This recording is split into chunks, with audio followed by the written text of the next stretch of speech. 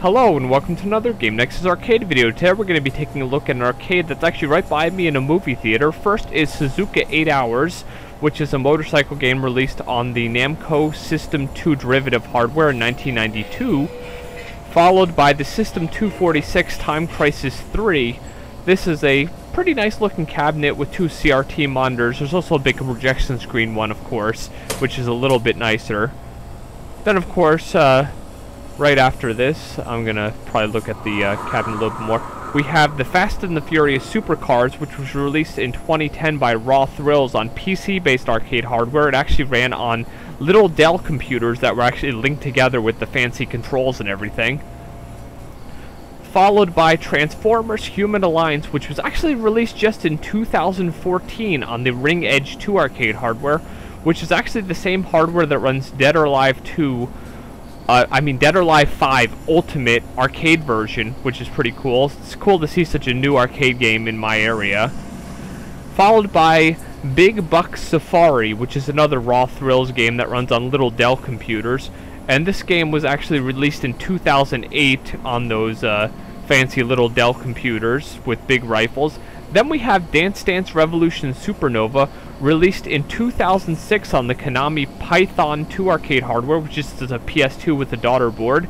Followed by Terminator Salvation, which is another Raw Thrills System 2010 running on little Dell computers. Of course, there's this little basketball game here.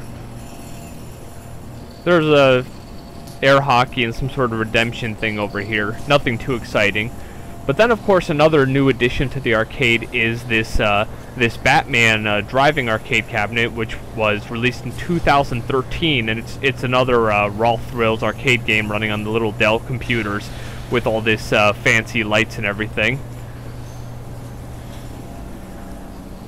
Really fancy looking game there. Then, of course, there is Guitar Hero Arcade, which, before looking at this, I didn't know it also is a Raw Thrills arcade game released in 2009 on their fancy Dell computers. And, of course, the other game here was a Miss Pac-Man Galga, and then there was a basketball game in the front. Well, that's my my local little arcade here. It's just a little thing that's like kind of an addition to the movie theater, so it's not really a huge thing.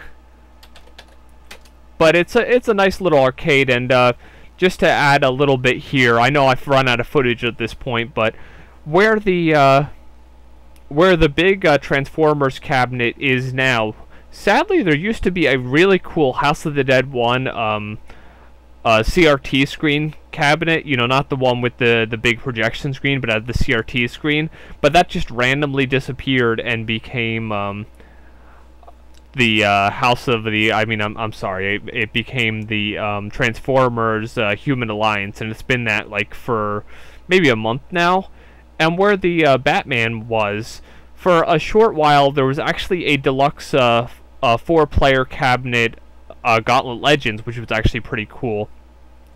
Another side thing is, it was like 1 or 2 times that I was there. Sadly, it just seemed to just disappear really quick, but there was a Tekken Tag tournament right by the House of the Dead when it was there. So there have been a couple little changes here, but all in all, it was pretty much the House of the Dead and the and actually there was really nothing where Batman was. So that's how it was for a good while. Then that Gauntlet Legends showed up for a little bit. Then we lost our House of the Dead and got Human Alliance. And yeah, that's my little arcade that is by the movie theater where I live.